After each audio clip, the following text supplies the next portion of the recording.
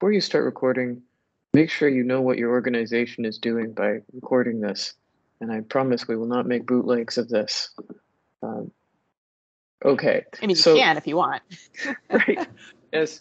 Free and yes, my stuff free, worth every penny. Just as an opening, folks, thank you so much for coming back. Whatever asynchronous or synchronous time you'd like to join the Embodied Interaction Seminary, we're absolutely thrilled today, and I mean that. You hear that a lot of stuff, but it's like, oh, I've been so looking forward to hearing from Dana because we haven't met personally yet, but I've learned of Dana's work through Eric Heckler, who's an embodied interaction tuning fan and co-researcher and all the rest of that good stuff, who's been a huge fan and recommender of your work, Dana, for years. And in particular, the fact that, Dana, you're taking on board something that is very, very challenging to do in the professional context of engaging with medical devices, which we'll hear about, which brings up this wonderful tension that we're very interested in this community around who gets to say what happens under the hood, in the skin, and who owns these processes, who owns this data, the whole shooting match. And that's why, not least, you're so inspiring for the help you brought to many, many people to get in there themselves. And as the question I asked you initially is like, how do you know when you know enough to have the confidence to start this kind of, some people might call it self-hacking, but it sounds a lot more principled to me than just getting out a Bluetooth device and going, let's see what happens when I do this to myself. And especially because you are treating yourself very seriously. So without further ado, really, please share as much about yourself for context as you wish beyond that. And over to you, Dana. Pleasure to thank you for being here with us. Wonderful. Thank you so much for having me. And I'm very comfortable with the asynchronous conversation. So for those who end up watching this not live, please feel free to ask questions in Slack after this, in between the sessions, but following this as well. I'm going to share my screen, which you should be able to see here shortly. And if that looks good, I will get started. I'm going to turn mine off. Perfect. So when we talk about healthcare, I think it's important to remember that people are patients. When we talk about healthcare and we talk about it from a professional setting, it can be really easy to almost look at it too abstractly. And so when I always start to talk about my story and my journey, I often want to kind of help personalize it. And it's not as easy as just saying I have type 1 diabetes, but I think it's important to recognize what happens when somebody is diagnosed with a chronic disease or a condition and something happens. And I use the analogy that it's like being struck by lightning. For example, you have no way to know that it's coming in most cases, and you just have to deal with the after effects. But most people don't have a lightning strike preparedness plan. They might have a preparedness plan to deal with earthquakes, wildfires, tsunamis, depending on your geography, you might have one of those plans, and you kind of know what to do or not. But when you're diagnosed with a chronic disease, there's a very clear before and after where you didn't realize that what was the old normal was your before, and now you have this new normal or new after that you have to deal with. But unfortunately, in the last 2 years, probably all of us have experienced something that kind of gives you a better feel for what people with chronic diseases deal with in that transition from before to after. And if you haven't guessed, that's the COVID-19 pandemic. For the last 2 years, many of us have had to change our behaviors.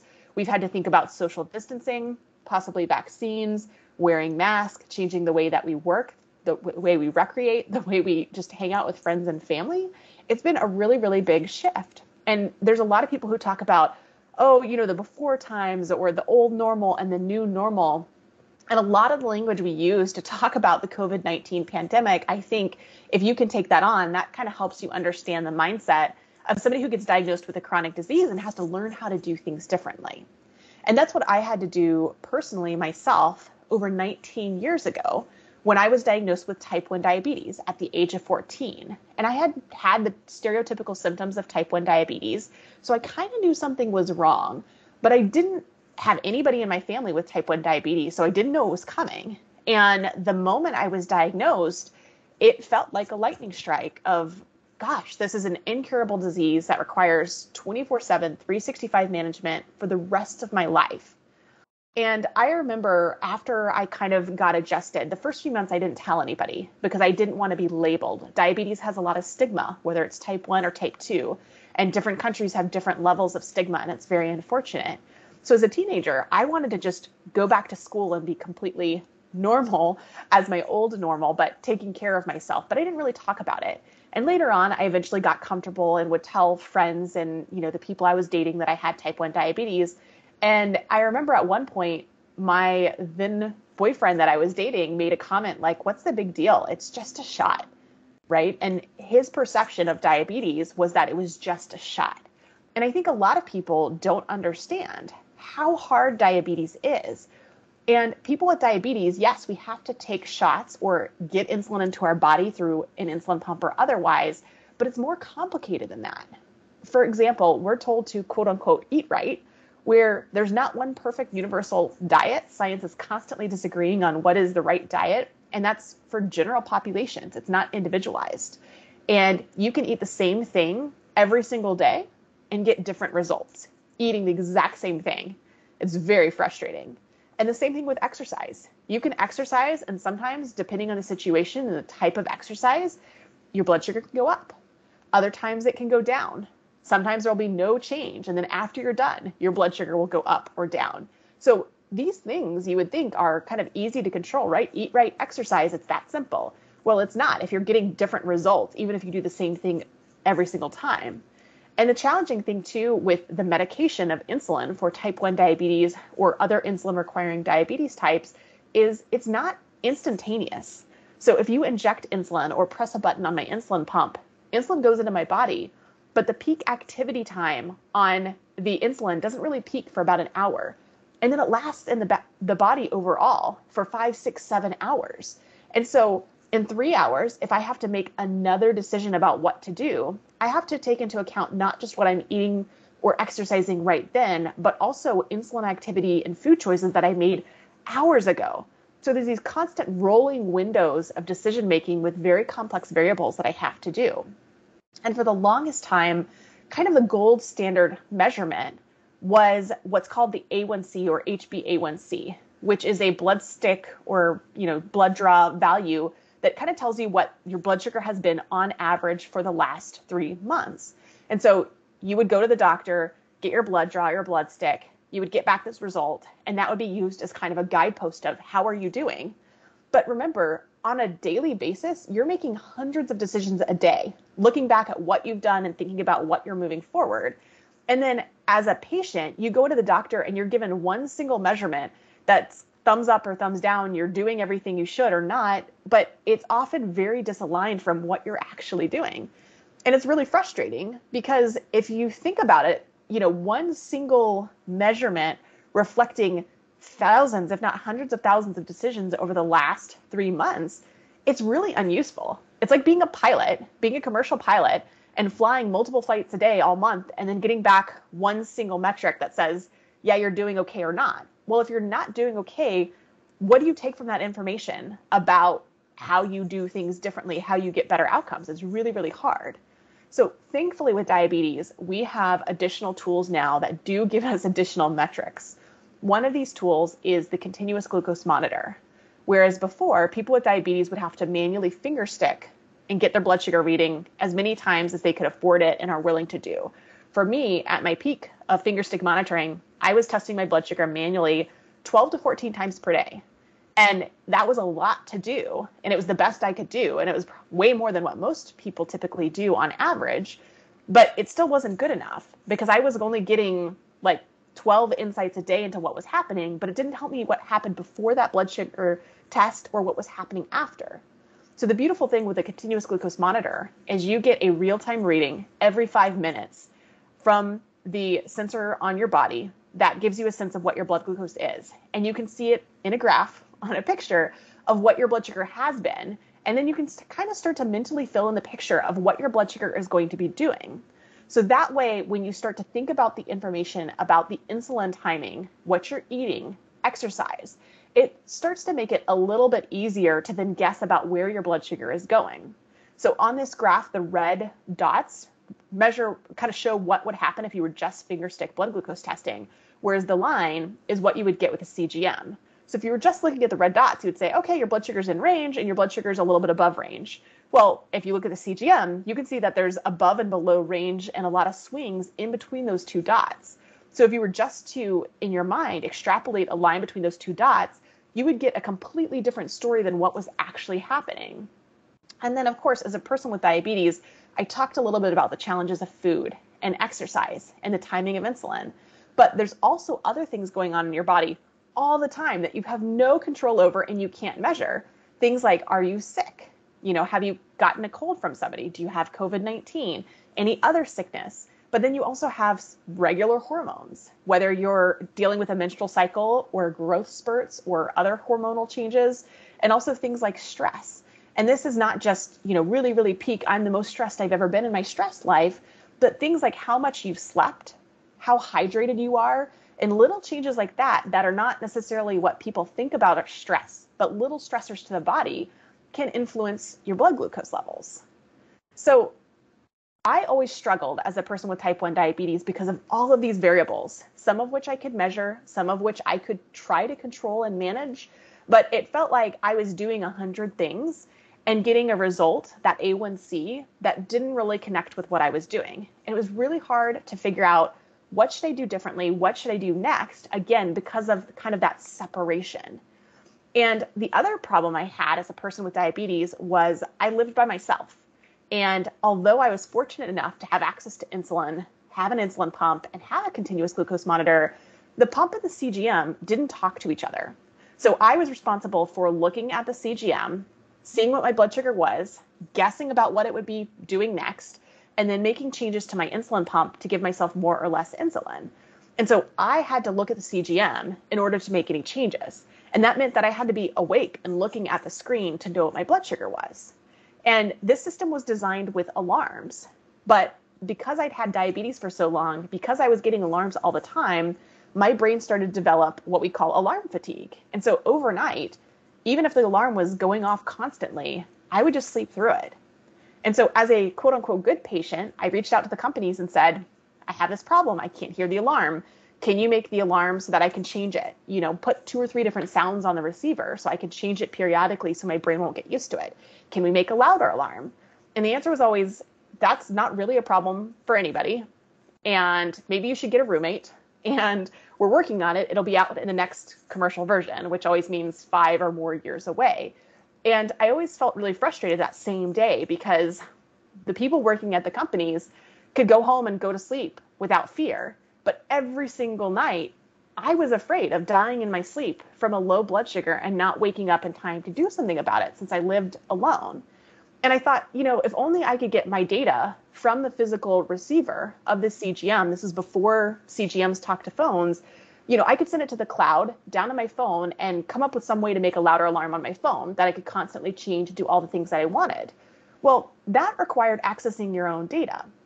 And back in 2013, this was hard. And today, in 2021, it is still really hard to access your own data through your own way and get it to the places that you want to go. But what was particularly ironic about in 2013 is the only approved way to get your data off of your physical device was to plug it in to a PC computer and use the approved software to upload a 30-day dump retrospectively to the laptop. Well, I had a Mac, so there was no FDA-approved software for me to even access my data on my computer in retrospect, let alone to be able to do it in real time and build the system that I wanted to. And I kind of left it as it was and was just frustrated by the inability to get my data off. And in fact, this picture is what I showed with my doctor when he asked for access to my data. Because again, I didn't have a PC. I couldn't just plug it in and pull the data off.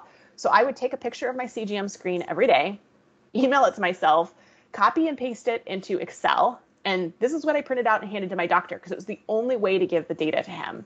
And he couldn't do anything with this because looking at this, what do? You were high, you were low. Why were you high? Why were you low? There's no information about insulin. There's no information about anything else. It was really unuseful. But I use this picture to illustrate how hard it was for me who own the device. It's my data. I'm physically holding the device in my hand. But again, I had to be awake, press the button, and look at the screen in order to see the data. So eventually I grew frustrated with being told that I was the only one with the problem of not hearing alarms and that they were working on it. Again, typically when you hear a company is working on something, especially in medical device hardware, that's a 3 to 5 year out thing. And in the meantime, every single night, I had that problem and I didn't want to wait 3 years or 5 years or however long.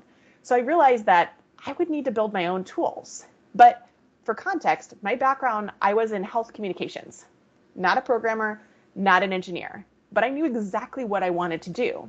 So in 2013, I saw a tweet from a gentleman named John Kostick, who had a son with type 1 diabetes, who had the same CGM receiver I did.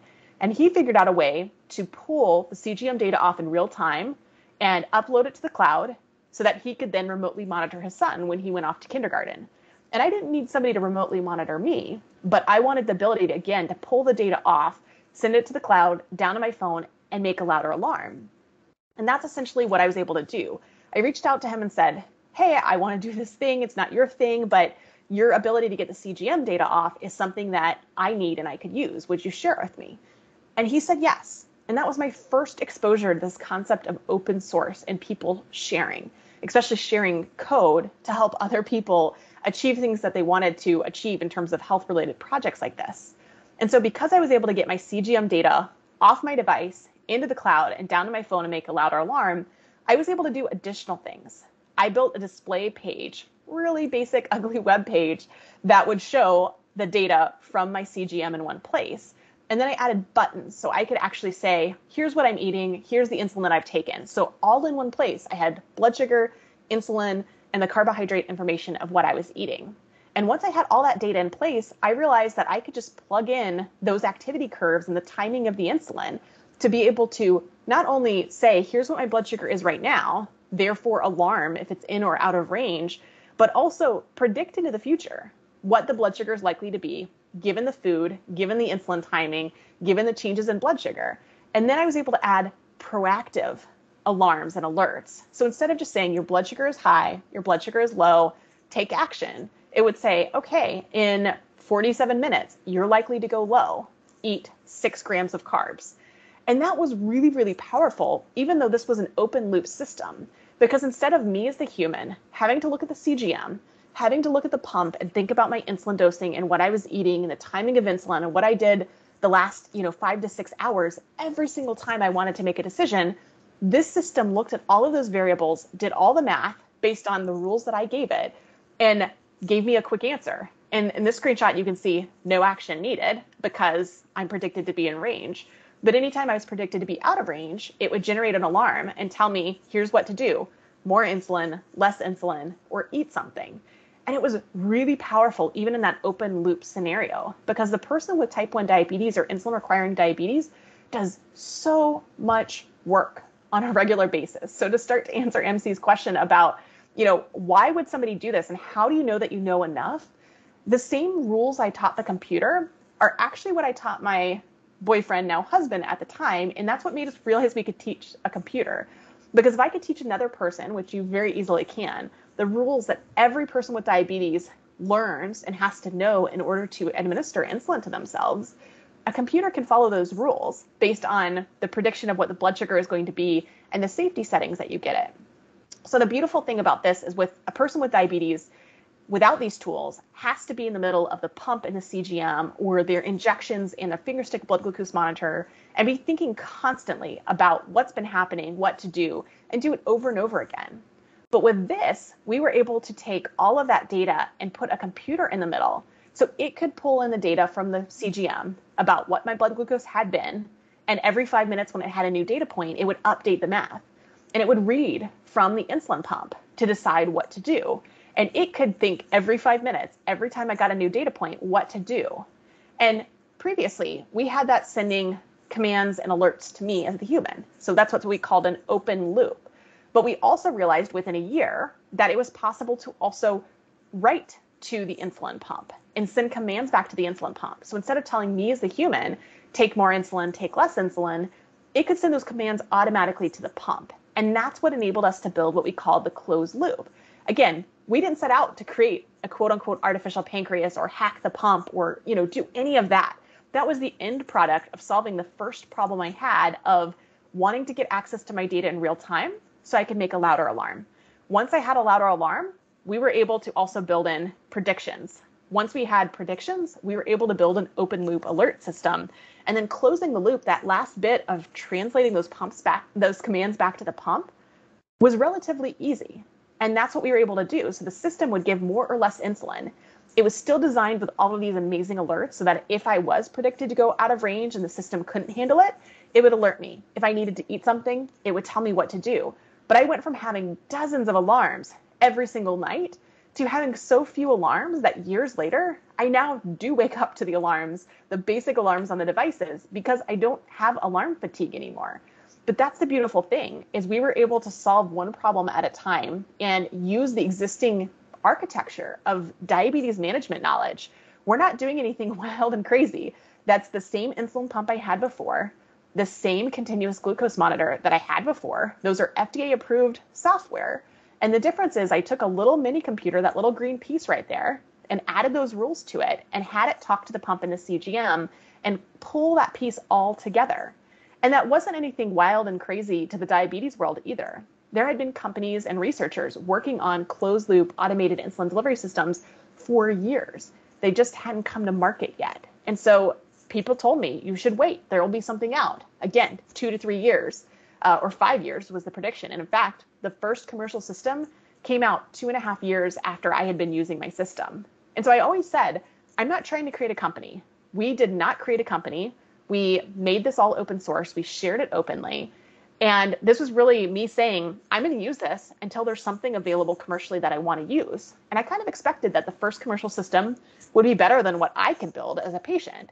And that once it became available and if my insurance covered, I'd switch to it. Well, the first version eventually came out and it wasn't quite doing everything that my system could do because we were able to continually improve the algorithm, improve the usability, do different things like display your data on your watch or display your data on your phone. Whereas with the commercial system, it was all on the pump. You couldn't see it in real time. And so some of the same challenges from 2013 still exist in 2018 and then 2021 with the inability to see your data. And that was really frustrating. And so I actually kept using, and I'm still using, my open source solution today because it works really, really well. If you remember some of the graphs I showed you before when I was talking about the challenges of data access, this is what a good week looked like for me when I was trying my hardest because I knew my doctor would be looking at my data. High blood sugar when I crossed the yellow line, low blood sugar crossing the red line, up and down and up and down. Well, within the first week of using my open source, hacked, DIY, done by a patient, all these derogatory connotation words, this is what my results were. Straight line, straight line, straight line. And this, again, was a really basic algorithm using the same rules every person with diabetes does in their head. But the difference is it's making small changes every 5 minutes. It's making these predictions with the insulin activity curve, copiously mapped out. And so the computer does a much better job than we humans at managing insulin delivery, especially on a continuous basis. And what I find interesting is it's now been 7 years since I closed the loop, and it's been awesome. I've used it every single day. It works really, really well. But as we've started to talk about automated insulin delivery, both open source and commercial, it's been really interesting at the pushback that people with diabetes get. Not really only from inside the diabetes community, but more often we get bigger pushback from outside the diabetes community, where people who don't understand the risks and the challenges of dosing insulin manually or through a pump, they don't understand how hard it is to get everything right. Remember, we're talking about food doing different things, exercise doing different things, insulin working on different time scales, sickness, hormones, stress. There's all this stuff that goes in that we can't measure and we can't manage, and you just kind of have to deal with the results. Well, clearly from the pictures on the screen, and I'll talk about evidence later, this works really, really well, this idea of automated insulin delivery. But most people, when they think about automated insulin delivery or adding a computer or adding AI, this isn't AI, this isn't machine learning, but this is the kind of argument that comes up. People say, oh my gosh, you're at increased risk of using this technology to help you manage your diabetes.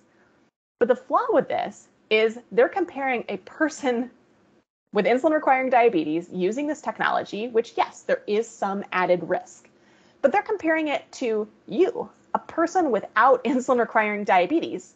And that's completely wrong, because the reality is that a person with insulin requiring diabetes with manual insulin dosing is at significantly increased risk compared to the person without diabetes, especially if they're manually dosing their insulin. It is very, very easy to make a small fractional visible error and get really bad results. And you can also do it exactly right and get really not great results. That's how challenging diabetes is. So what we have to do when we're talking about the risk of adding technology is look at the actual situation we're talking about, which is comparing person with insulin requiring diabetes with and without this technology, and look at the fact that this technology actually significantly reduces most of the risk of manual error, which is the most common error in insulin dosing. And so, yes, there's increased risk from technology, but significantly overall net risk reduction from using automated insulin delivery. And this is true of commercial systems. This is true of the open source systems created by patients. And so that's one thing that I've really advocated for in the broader healthcare community to look at, is when we're talking about patient-driven innovation or people hacking, these people, and I can say this from experience, I know my body. I care about safety. I care about safety more than anybody else on this planet, which is why I built the system and why I use it every day, because it works for me. If it wasn't safe, if it didn't work, I would have stopped using it, but it still really, really works. But in healthcare, we have traditional ways that knowledge is disseminated in technology. It comes to market. And this idea of open source patient-built innovation that's not through companies, not through the traditional methods, is just something that healthcare has struggled with. And so diabetes and open APS and this open source automated insulin delivery is one of the first concepts that people hear about, because we've done a pretty good job telling our story inside and outside of the healthcare communities. But the reality is healthcare has this bigger problem of when there is new information and it comes from different places, healthcare is like, well, it's not been proven. It's not been, whatever. There's all these objections, and it can be really, really frustrating. And it's not unique to diabetes, but healthcare has this not invented here cultural problem where if it wasn't developed by the right person at the right university, at the right company, through the right system, that knowledge doesn't get disseminated, or it takes a really, really long time. And one of my favorite stories to kind of illustrate how knowledge sometimes is pushed back against within the healthcare system, even against people with the right credentials, is the story of the treatment of celiac disease. Type 1 diabetes has like a 10% link with celiac disease, which I also have. And with celiac disease, it means I can't eat anything with wheat, gluten, rye, barley. And that I was diagnosed in 2012, and I just took that for granted, that this is the treatment for celiac disease. This has always been what happened. But reality is, back in the early time when celiac disease was first discovered, there was a doctor in Italy that found that, okay, when I just have my patients eat bananas, they do better. They stop dying, they stop wasting away. And so the treatment for celiac disease, especially in the early 1900s, was eat a giant bunch of bananas every single day, nothing else. And people survived, but I don't think it would be very fun to eat just bananas all day, every day for the rest of your life. And so eventually, somebody during World War II realized that the prevalence of people dying with celiac disease went down because there was no bread in these countries due to the war restrictions and access issues. And so, hey, maybe bread is the issue. And they figured out it was wheat, and then realized it was gluten. And so people stop eating gluten, they do better. And you could do a modern, normal diet, gluten-free, that doesn't mean just eat bananas. But the reason I tell this story, and especially in concert to diabetes and talking about diabetes technology, is the person who discovered that and was a big proponent of that was a doctor. But the doctor who came up with the bananas thing was so convinced that bananas are the answer, bananas are the cure, not just looking at the absence of everything else is what made people better. And so I think in healthcare, there's this tendency to say, okay, well, people aren't dying, or people aren't having these terrible outcomes, so it's okay. But the reality is, just because something's working-ish doesn't mean it's okay.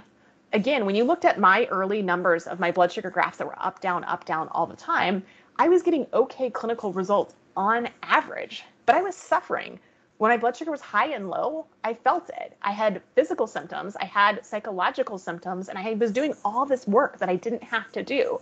And so I think it's really important when we think about all of this knowledge, or this idea of hacking or building in new knowledge, is recognizing that the way things are, the status quo, it's not necessarily the only solution. It's not the best solution. And it doesn't mean that that's what people would willingly choose, because it's not just about clinical outcomes, but we also have to think about the quality of life for people living with these conditions and deciding what to do.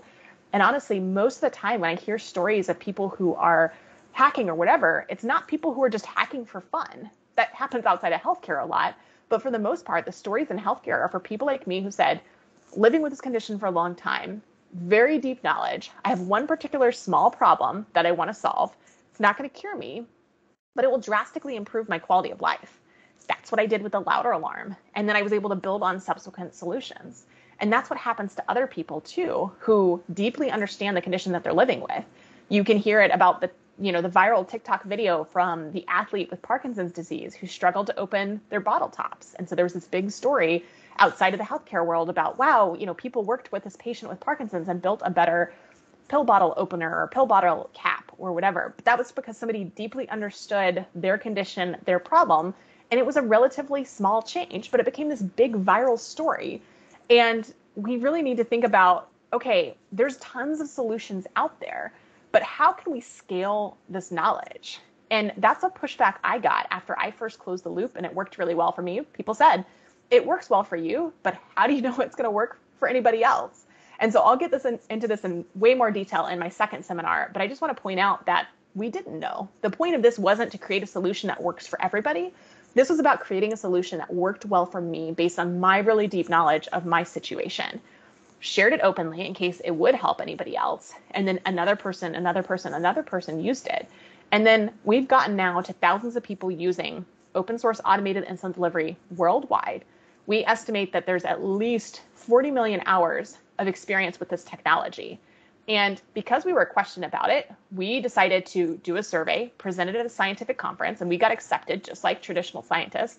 We then got invited to submit to a peer-reviewed journal, which we did, and we got our article accepted and peer-reviewed just like traditional scientists. And I realized there was no barrier for me as a patient to also disseminating knowledge that way. So not just doing blogs and social media and reaching the patient community, but also educating the healthcare provider and the researcher community and trying to find a way to go top down and bottom up with that knowledge.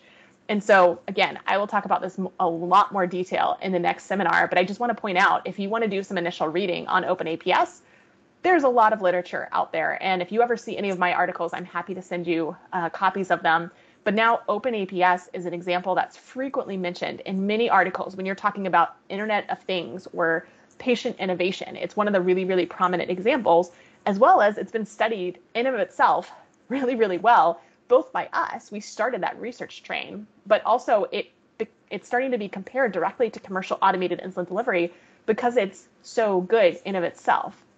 And so as a patient, as somebody who built this stuff, it's really frustrating when the traditional healthcare world or professionals from any genre come in and say, well, you're not an engineer. How did you do this? Or you're not a doctor. How dare you think about, doing something better for yourself?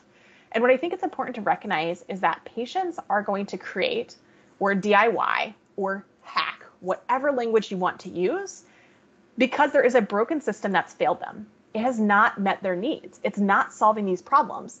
Healthcare looks at problems like mine and says, sleeping through your alarms? Psh, that's just you, Dana. Get a roommate. Well, if you Google louder CGM alarm, I can't remember what the results are now, but there's, tens of thousands, if not hundreds of thousands of results for louder CGM alarm. And you can look at different chat logs and transcripts and web forums and see over a decade of people saying, how do I make the CGM alarm louder? So if you do the market research, the needs are there. But traditionally, healthcare companies haven't been prioritizing that for whatever reason. And I think that's something that we need to change in healthcare, because healthcare traditionally designs data and systems and features for the company, then for providers. And it's a patient device, but patients don't need access to their data. They definitely don't need it in real time.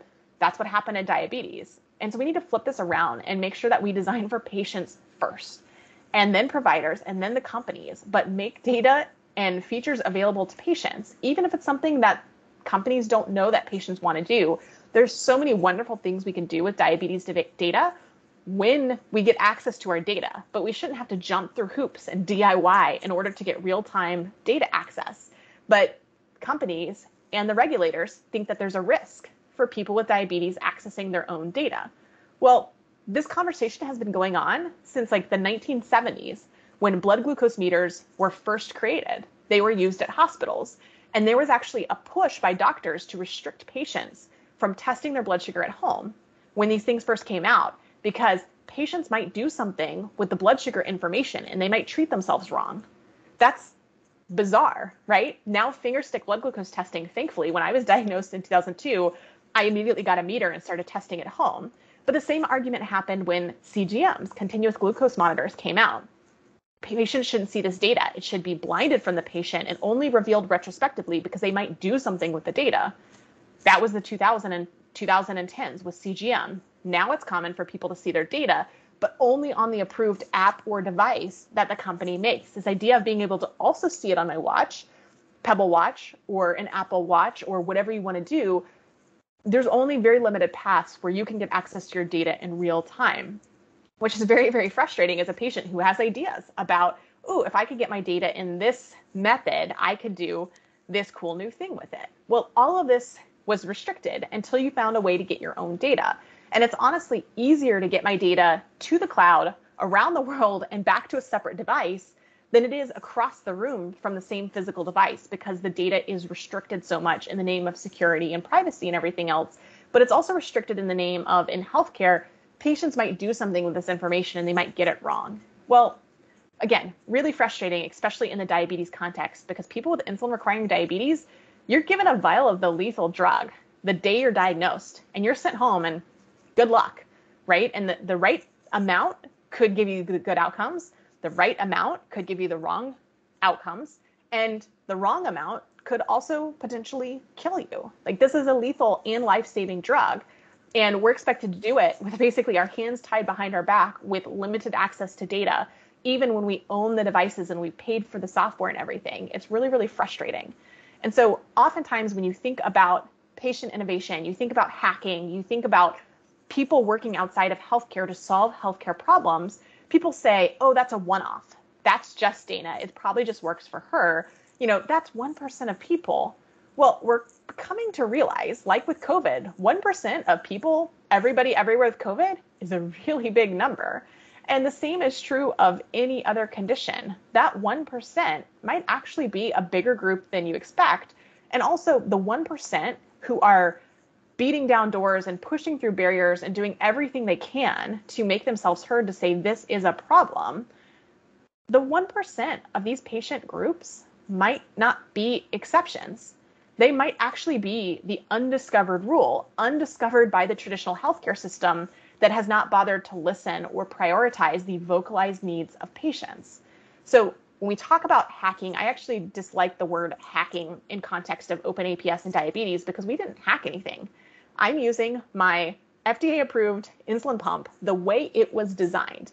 I'm using a commercial FDA-approved continuous glucose monitor the way it was designed. The difference is I'm using an algorithm on a separate device to make the two talk together, because they're not designed to talk to each other. And so I took the communications and ported it elsewhere and did that. And so it's not hacking. It's basically taking these devices and making them even better, but I'm still using them per design, per FDA regulations and everything.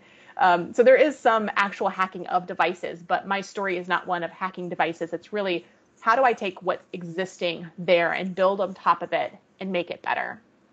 So with that, I want to pause. I want to take questions from anyone who happens to be live today. Again, if you have questions, you're watching this afterwards before the next one, feel free to post questions on Slack anytime. Phew, that was awesome. If you wouldn't mind, I've got lots, but we do have some folks with us. And so please, oh, thank you, Seb, for the applause. I agree. Yay. Thank you. Yeah, you totally. If you all would throw your hand up if you want to ask something, and we'll do it that way for now. Just please raise a hand, and I can see it in the participant thing. It's the little hand sign, or I will jump in.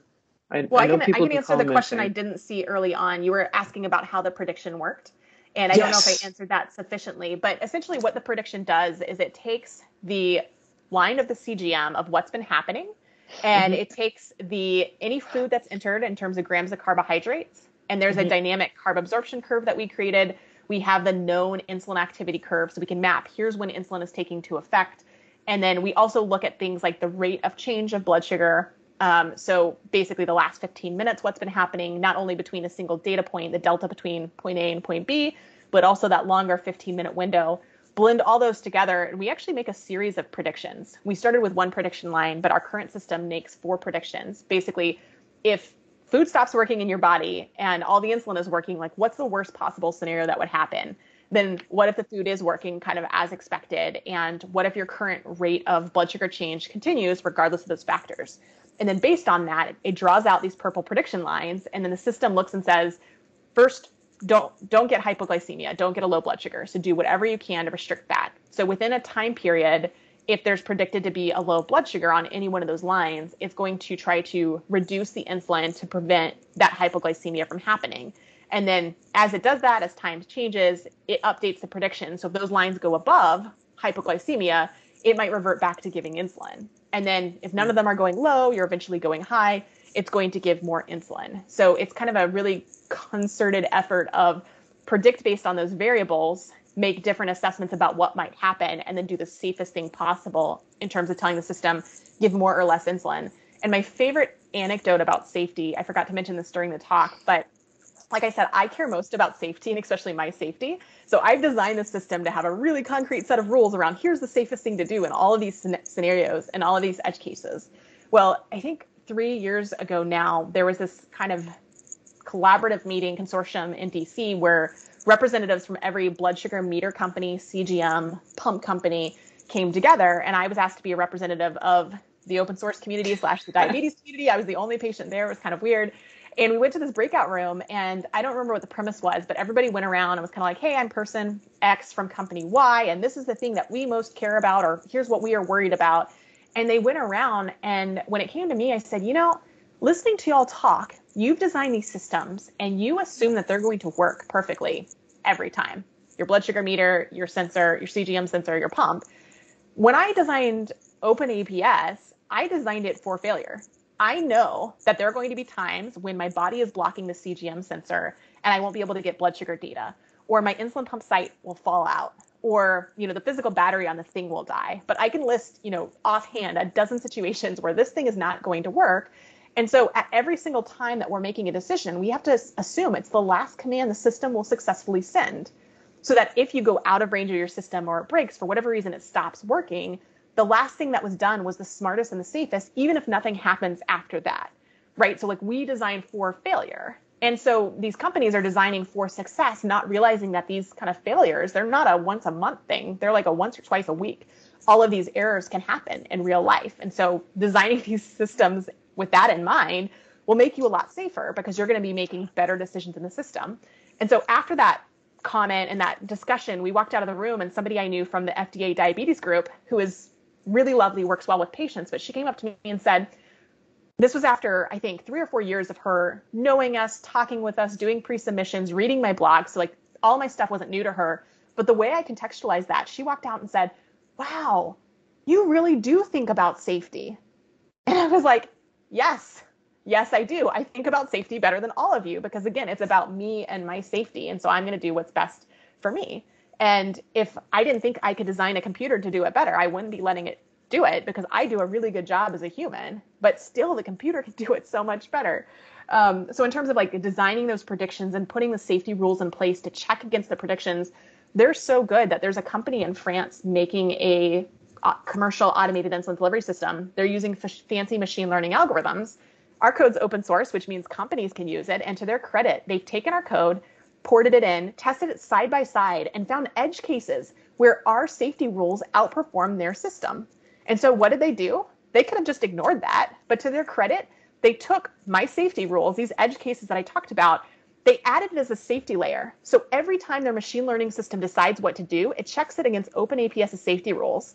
And if it disagrees, it goes back and starts over. It doesn't issue that insulin dosing command. So in this commercial system, the CEO has publicly said 10 to 20% of the time, it's using OpenAPS decisions about what insulin to give, which I think is both really cool as a testament to the safety engineering of our system, but it's also a really cool example of how companies can use ideas from the patient community in a commercial regulatory approved system. Like that was like better than what we could have dreamed of. Like we built the system for ourselves, hoped companies would also use it, but seeing them use it in that way, I think is like the best. And so we're thrilled to see them using it in that way.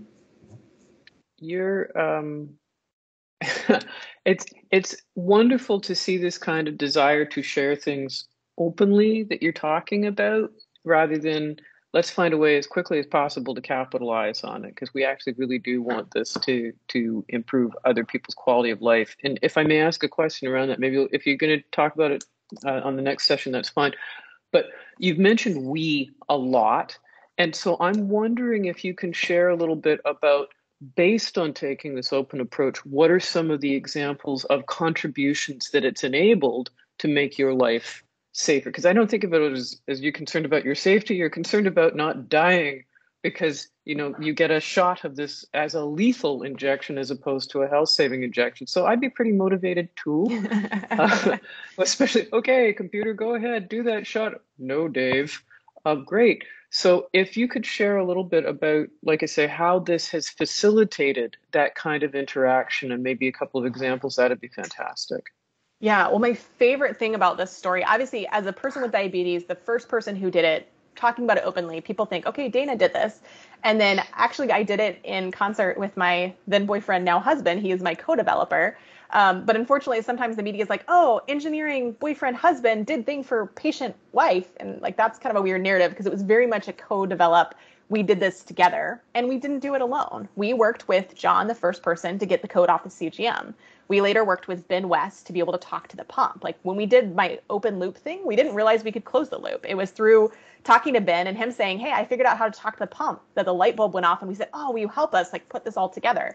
But one of my two favorite examples of this technology getting better through collaboration is probably after the first dozen to 20 users.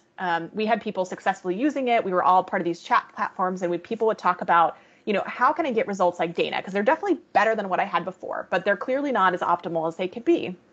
And so one of the situations we recognized that were really different for people was nighttime versus daytime. Nighttime, everybody was immediately getting really great results. Daytime, human behaviors get in the way, both in terms of what you're eating and how people were dosing insulin for the meal.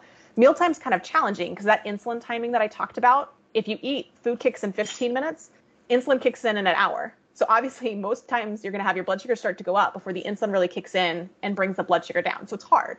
So for meal times, most of this technology is what's called hybrid closed loop, where they want people to manually do some insulin when you know that you're eating, because the system doesn't know that you're eating, right? And so like you want to help it ahead of that timing of the insulin curve. And for some reason, I was okay with dosing for my meals and still getting really great outcomes, but not everybody was. So we really recognized that meal times were something that we could tackle and improve. And so we worked with a couple of kind of end users of the community. So not engineers who were developing this themselves, but really true people who found this, were using it, were not technical, but we looked at their data, we looked at my data, we looked at what was I doing as a human that was so effective. And we figured out how to improve the algorithm around meal times. And so then we added that to our development branch and tested it. And we had as a advanced feature, you know, what we called advanced meal assist, you know, only turn this on, you know, like it's kind of like engineering mode for things, but like super engineering mode, advanced meal assist, like only use with caution. And then everybody was using it like from day one because it was so much better that is the default back of the algorithm. Just everybody gets that better advanced meal assist. But had we just used my experience and my data, we would not have improved the algorithm to do so well around meals. So that's one really cool example. We're hearing from people about where things were not working as well for them and really optimizing that turned out better. So that's one good example. And the other good example is, again, came from people saying, I'm not getting as great of results. What's going on? And we learned to start asking people, when was the last time you changed your settings? Because, for example, you have these baseline settings of how much insulin you should get per hour. That's called the basal rate. And then how much insulin brings your blood sugar down. That's your ISF. And then how much insulin for X grams of carbs. So that's your carb ratio. And these three basic variables are used in standalone insulin pumping. And we use that as the input variables to our closed loop because we wanted people to fully understand what was happening. And so you basically take those rates, you plug them into the system, and that's what's used to decide how much insulin to get based on food or the need to bring your blood sugar down, plus your targets. But a lot of people go on insulin pumps and they may or may not have touched their settings for 10 or more years. I say that because I was at 10 years and I hadn't changed my settings.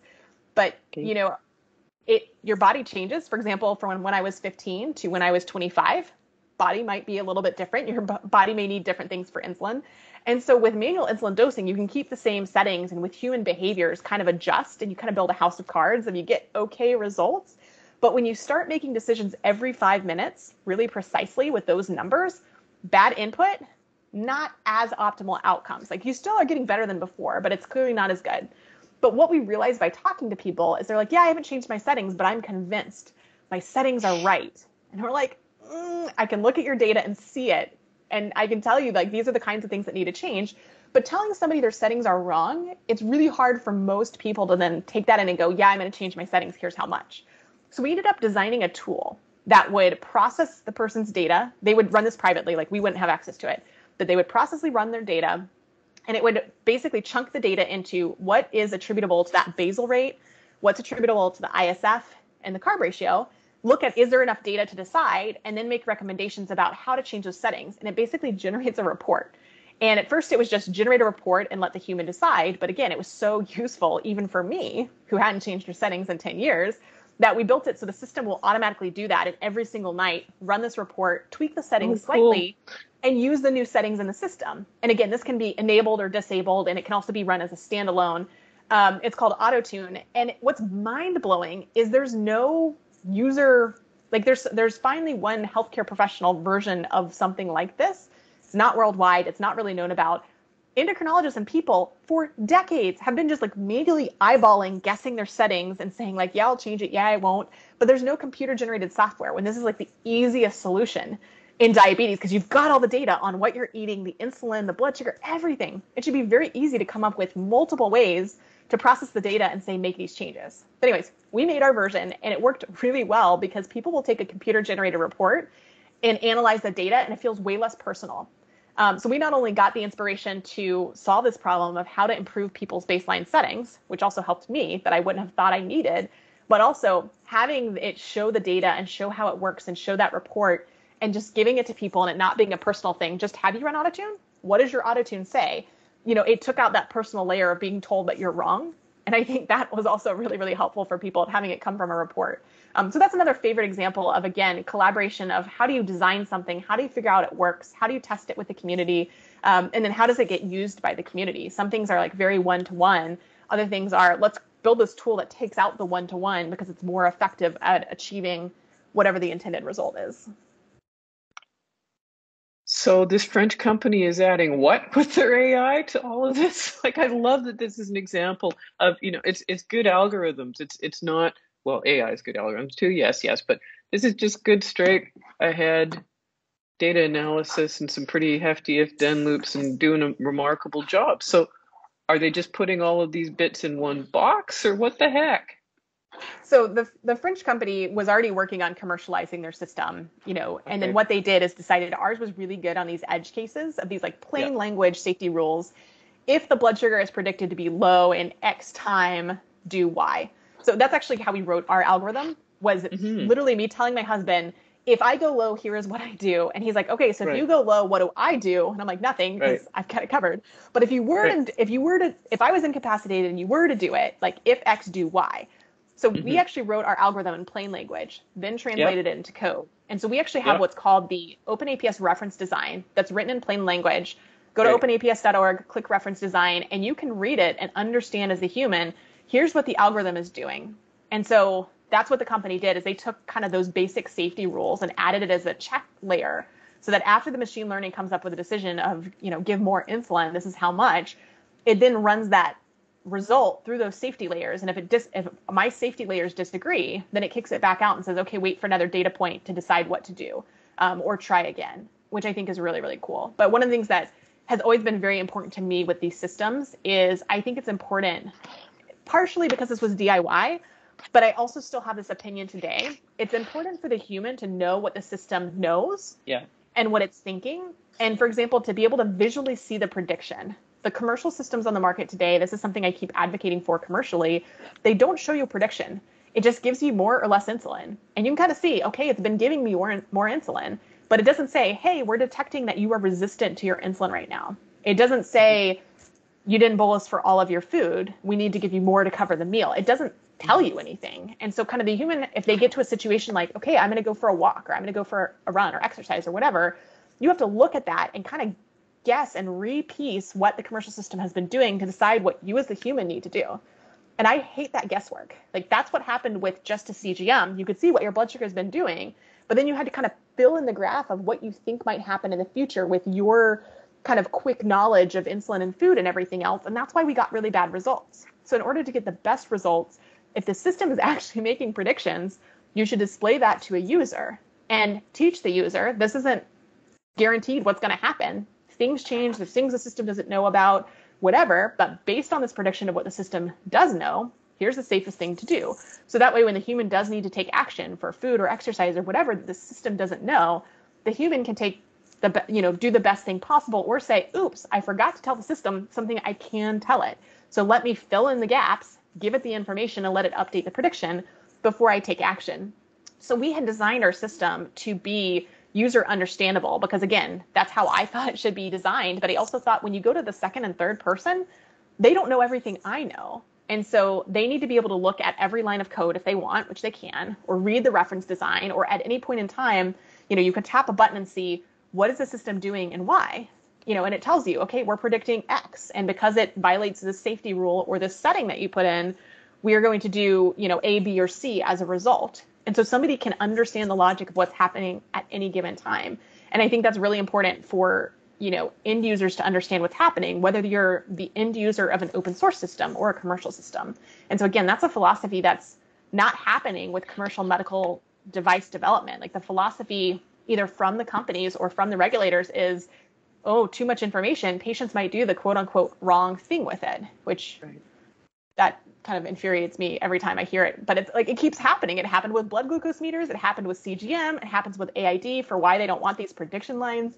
And they're just wrong. And it takes them 10 to 20 years to catch up to them being wrong on that and that becoming normalized. And so one of the cool things that I've seen happen is the more research we've done on open source, we've basically, and I'll talk about this in the second seminar in great detail, we've established really good outcomes, no adverse events. People keep using this stuff. We get really good data, even better than some of the commercial systems, which could be for a variety of reasons. And, you could kind of compare apples to apples now. And so if you start wondering, why does open source get better results? You could argue that people are highly motivated. Mm-hmm. Yes-ish. I'm highly motivated to set up something, so I do less work. So I'm actually really lazy. I don't want to do all this work. So the common excuse or rationale in the academic community, especially in literature, is this is a self-selected, highly motivated population of patients. Yeah. And we're motivated to do the work to solve our problems so we don't have to do stuff. So I don't think that necessarily applies, but I think there's something there about the visibility of data, the flexibility to change your targets, to set your settings how you want it. Again, to be able to see it on the device of your choice.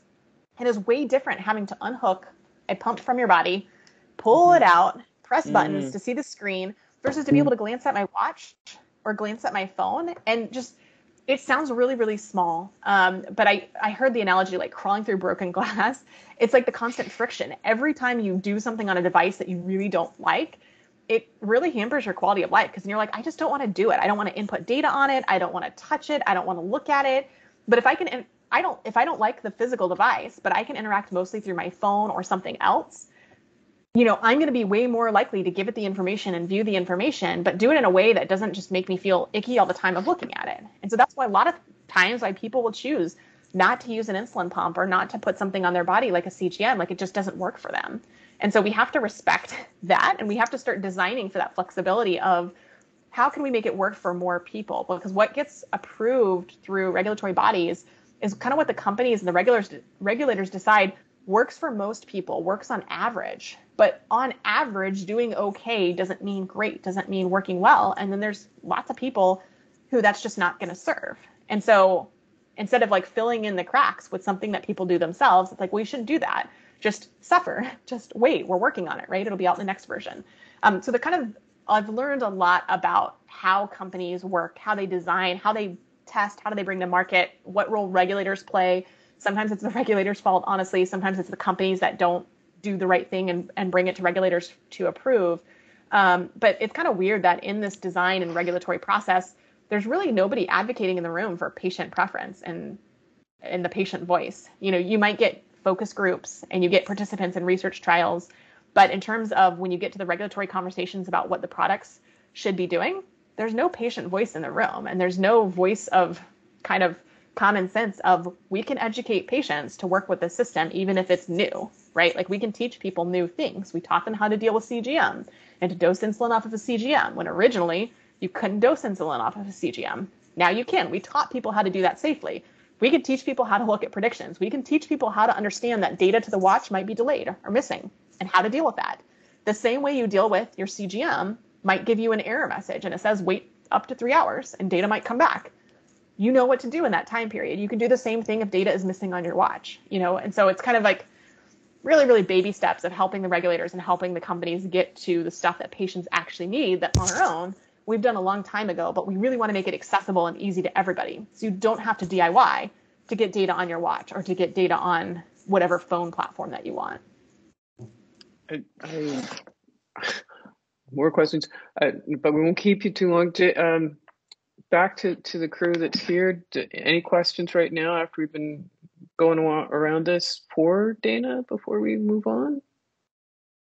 Yes, Seb, go right ahead. Yeah, so from my understanding, there's a problem between so companies, they're trying to be careful with patients so that they don't mess up their body somehow.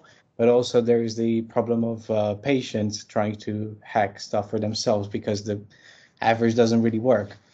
And I was wondering whether maybe the middle point would be some kind of way of not being there as a functionality, but maybe a bit hidden so that it can be discussed with maybe experts in some kind of way before people just mess up stuff. I don't know.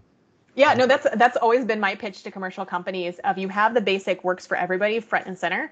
Have a secret engineering super patient menu, whatever you want to call it, but give me the ability to turn on the prediction. Give me the ability to, change these settings. But that concept doesn't really exist in diabetes devices. It's, got to work for everybody, one way, one method, one set of profiles. And so maybe we'll get there. And if, you have the same idea that I do, like this is a way to, there can be an in-between on this device.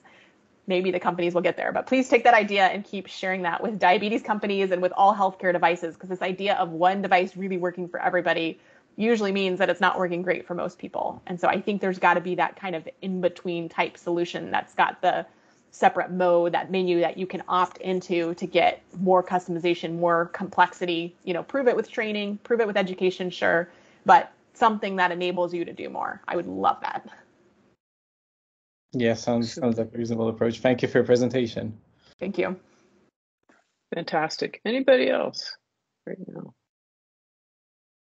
Okay, I'm going to jump in with a cynical question, and Dana riffing on that last point, is that it's not just the biomedical device, health device, FDA approved things that hog the data.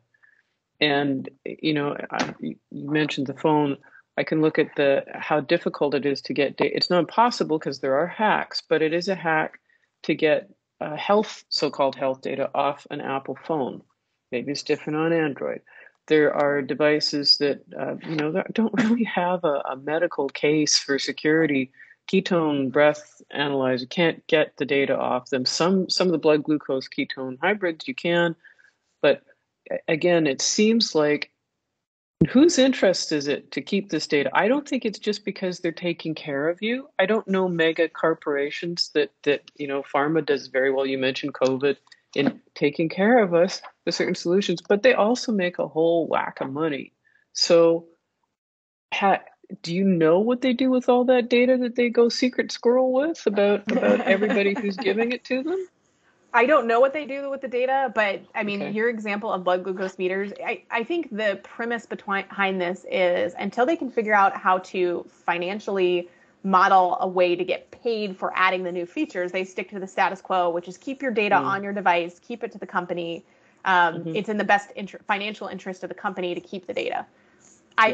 From my understanding, and this may be a naive perspective on that, that feels to me about why it is the way it is. And so on the one hand, I'm like, yeah, let's figure out how to commercialize this because I want to freaking free my data and get my data where I want it to go. But I also think it comes back to when I say, like, if I would give you buckets of money to pay for this, it then comes back to control and this perception, especially with health data, of who is in charge, who will see the information, what if you do something with the data? Like, that's the whole freaking point of, right, testing your blood ketones or your breath ketones or your blood glucose. You want to know to potentially, in concert with other information and knowledge, potentially take action. Or maybe it's just like, I want to log the data point. But it should be up to you. It should be your right to decide what you do with an individual or a trend line. But despite being in the US for many of us, that culture is still very much, we must control and decide, here's what you can do. Anything else is just not allowed. And so that's like a big cultural thing for healthcare companies, regulators, not just the US, but, you know, in Europe too, with CE marking and stuff. It's very much about, we must define exactly what the use case is. Anything else is just not allowed. And if we find out that companies are allowing that, they'll get in trouble. If it's inadvertent use, we'll just tell them to shut it down. They won't get in trouble. But it's very much, don't allow people to do other things because we haven't tested, we haven't proven that it works. Even if by So how did anybody hack into the device to get the data off it to begin with and not be shot? The other analogy I like to think about is there's an RCT on parachute use that basically says no RCTs have been done because parachutes save lives. Nobody's going to jump out of a plane without a parachute. And the same thing I think happens in healthcare, where the things that work, they work really, really well. There starts to be research on them. Eventually there'll be RCTs on them. Like we have an RCT right now going on with the open source version. Data will be out next year. So there's studies and stuff that proves that it works. But again, it comes back to control and who's allowed to bring solutions to the market and what it looks like and who's paying for it and all that kind of stuff. But the question of like, who is figuring out how these devices work? It's people who are very deeply motivated to understand how their device works. Ben West, who I mentioned, he's the one who spent years before we had a dream of closing the loop. He's like, how do I know that when I send a command to my pump from a remote, that it's actually getting that information? How do I know? How do I validate that it's doing what I say it's doing? So it was like a trust question to him. How do I learn to trust this device that says it's doing this thing? So he had this big question around trust for just regular diabetes management. In the process, learned about the radio communications of the pump, documented it, and that's the framework we use to close the loop. With the CGM, it was very much, again, a practical problem of I need to get my data for John, for his son. I need to get my son's data off so I can see it because I can't go to kindergarten with him. I need him to be able to be at kindergarten with his device and me to be able to see his data remotely. And what's kind of interesting is early on when there was this big movement around remote diabetes monitoring, there's an open source platform called Night Scout, which is used with OpenAPS as well. The company, the CEO of that CGM company, called people rogue cowboys and helicopter parents for wanting to see their blood sugar data of their child when they were apart. And that to me is just an example of somebody who doesn't understand what it's like. If he was a parent of a kid with diabetes, you know, he could maybe say, I think most parents do whatever, but like he's not a parent of a kid with diabetes, doesn't have diabetes. And so for him to make this kind of really judgmental, negative comment about people trying to solve their own problems or, you know, a really common problem of parents with kids, well, guess what? Now, in the latest commercial versions, there is a share and follow feature where you can remotely see it. So it took tens of thousands of people doing this for them to see the business opportunity of, oh, this is going to be a market differentiator. We're going to do it. So there was a commercial reason that they ultimately decided to do some of what the DIY community had figured out. That's great. I think we've got one last question. And then so Deshani, why don't you come on and ask your question? Yeah, can you hear me? Yes. Hi, thank you very much. It was really, really interesting. So I just wanted to ask, you mentioned about customization and personalization of interventions. I was wondering whether there are any mechanisms that you would suggest to gather ideas about how we can actually approach a person's attention with a suitable intervention. For example, you spoke about visualizing predictions. So how can we actually come up with a proper visualization mechanism which will grab a person's attention? Are there any mechanisms we can use to approach that? Yeah, that's a really great question. I don't have a really simple, straightforward answer. What I will say is that I think one of the challenges with predictions is how much of the input data do you display to people? Is it a summary? Is it, that graph of what's been happening with all the different data stacked on top and then showing the predictions? Are you trying to educate people about what goes into the predictions? Are you just trying to like make all that really complex information just simple and straightforward? I think that context between the input and the output of input and predictions kind of depends on the context and depends on what your use case is. So to be able to answer your question in a little more detail, I still probably wouldn't have a good answer, but it would be kind of, it depends on, what are you trying to predict? What is the point of the prediction? Is the prediction to simplify all the input stuff? But is there a need to be able to toggle on and off the ability to show those input variables? I can post a screenshot into Slack later showing you what my Night Scout screen looks like in more detail, where you can see the blood sugar data, the changes in insulin, any food that's been on there, and then you see the purple prediction line of here's what's going to happen in the future. And so most of the time, all I have to do is look at that purple prediction line. But if I have a question about it, I can very easily glance left and see all of the data that goes into it and kind of use that to contextualize the prediction. So it kind of depends on what are you using the prediction for? How often is it going to be used? Is it educational? Are you trying to teach people more about the input variables? Are you trying to prevent them from having to look at the input variables? So kind of a very big, it depends, but that is a fantastic question. And I like the way that you're thinking about it, because I think those are the kinds of things we need to be thinking about in terms of design or adding on components like predictions to medical devices. And something I didn't mention today, but one of my big advocacy pushes is diabetes is a very data-driven disease. We had blood sugar meters, thankfully, by the time I was diagnosed, and now CGM. So we're used to treating people with data, but there's probably lots of other health conditions, cystic fibrosis, asthma, many other things where you have regular treatments or intervention treatments where the data is kind of just not gathered or not tracked anywhere that's visible to the patient. So if we start thinking about how do we take the same concept of how do we capture the data that exists for treatments or for prevention, and then what kind of predictions are useful from there for the end user or for the clinician that should go in the EMR and things like that. I think that's where you're going to start to get really cool innovations in healthcare, is looking at these other conditions that aren't necessarily seen as data-driven, but absolutely could and should be as data-driven as diabetes is today. But that's kind of like diabetes in the 1970s. People might do something wrong if we actually capture this data. Well, let's start capturing the data and let's partner with patients and figure out what problems they want to solve. And then we can start to answer these questions about what should we predict? How do we customize them, et cetera. But I would say, like, pick a small problem, start there, start collecting the data on something, and then keep asking the questions about how do you build predictions? How do you do the customization? And I think that's like a great process.